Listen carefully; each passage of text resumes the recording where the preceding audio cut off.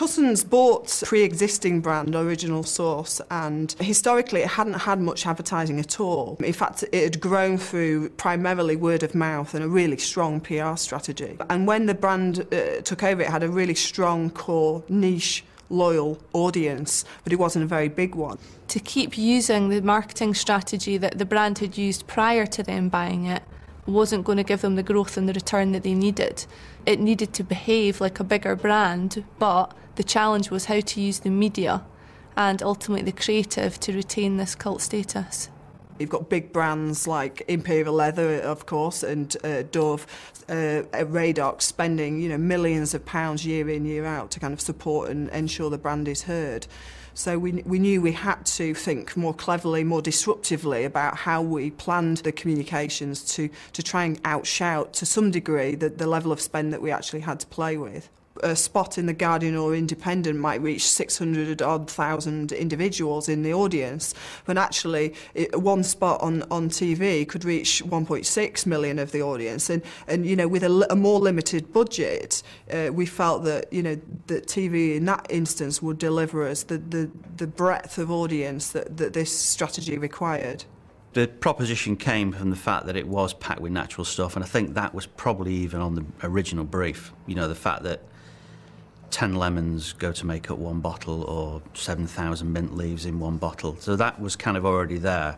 And because that is quite a powerful kind of bit of information to get across, we thought as a team, let's not hide that away, let's just tell people. We recognised that Original Source was a fantastically successful brand in its own right, and we didn't want to upset the apple cart and completely change everything that the brand had done.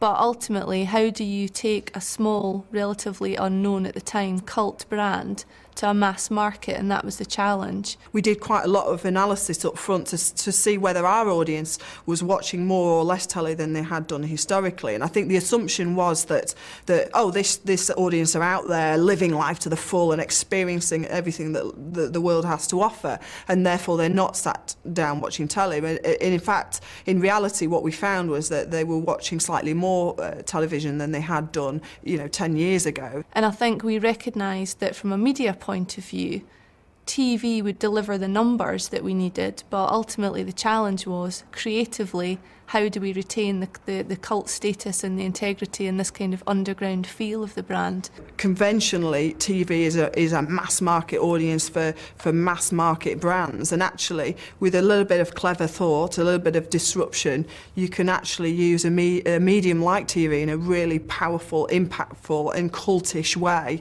to really kind of tap into an audience's aspirations, not just a vast size of audience.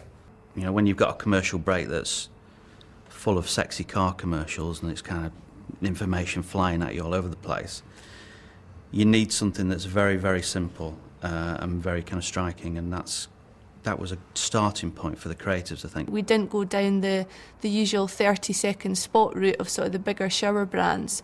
We chose to operate a 10-second spot policy, and I think that was disruptive, and it kind of stuck out in the breaks really, because everybody would expect a sort of 20-30 second ad, and we didn't. It was kind of a quick hit. By placing the communication in specific programmes that had a real aspirational feel, the E4's, Channel 4's, to our kind of youthful, kind of urbanite audience, that we could retain the integrity of the attitude of the brand, but take it to a broader audience at the same time, and TV was great for us to do that. 38 handfuls of real lavender helped make one relaxing bottle of Original Source bath foam. There wasn't a great deal of action in the commercials, there wasn't a great deal to look at, but because of that it made you listen to the script. The proposition we were working to was very much behind showing people and talking to people about the amount of ingredients, real ingredients there were in every single one of the products.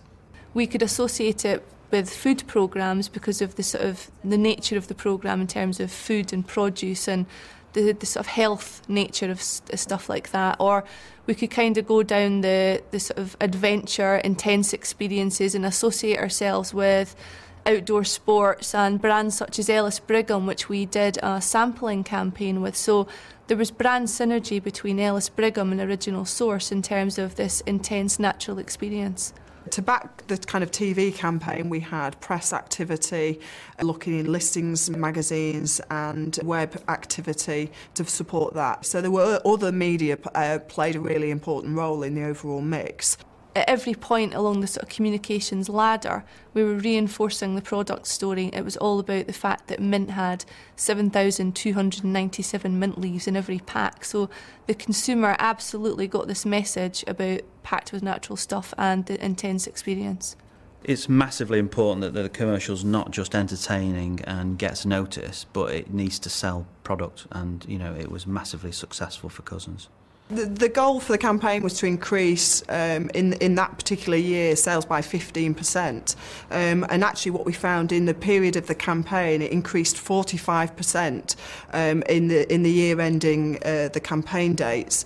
And that was against a market that only grew 7%. So it was extremely successful in driving sales. But we also did some analysis to look at the number of new users that were brought into the brand, over the period of the campaign, and that equated to over 800,000. The brand had always used sampling, and its website was a key kind of fulcrum for that strategy. The idea about getting the product into people's hands, and that continued through this campaign.